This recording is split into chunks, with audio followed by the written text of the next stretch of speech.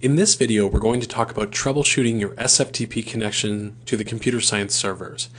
First, we'll talk about passwords. I know that some of you will be rolling your eyes, but 99% of the time, when we have a student emailing about a problem connecting to the servers, it's because they're not entering their passwords properly. So we'll talk about passwords, we'll talk about retrieving your password if you don't know it or if you've lost it, and then we will look at checking your SFTP settings. Now, to begin, your password for the SFTP server is not your UWO password. The password was sent to your @uwo.ca email address, so you'll want to check your junk mail folder for it. But if you don't see the email or if you've deleted it, I'll show you how to retrieve your password in just a few moments.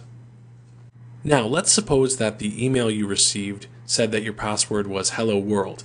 The passwords are case sensitive, so uppercase and lowercase characters matter. And that means that if you were to type in, for example, Hello World all in lowercase, it's not going to work. If you type it all in uppercase, it's not going to work. It's only going to work if you type it in exactly as you received it. Now, on a similar note, if you happen to copy and paste your password, make sure that you don't copy any leading or trailing spaces. So if I were to copy this Hello World and paste it into my SFTP program, I would need to make sure that I copy only the characters of this password and not any leading or trailing spaces.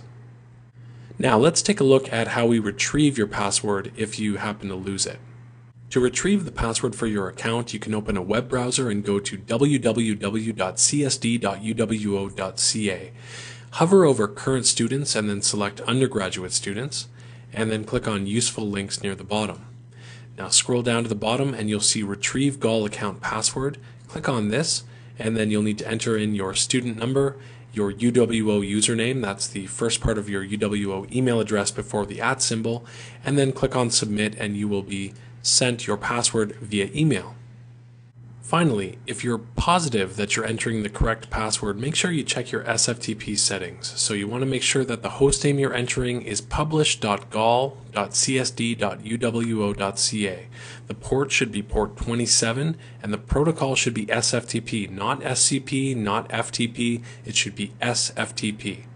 Again, your username is the first part of your @uwo.ca email address. So if your email address is jdoe@uwo.ca, then your username is jdoe. And once again, your password is sent to you via email and you can retrieve it if necessary.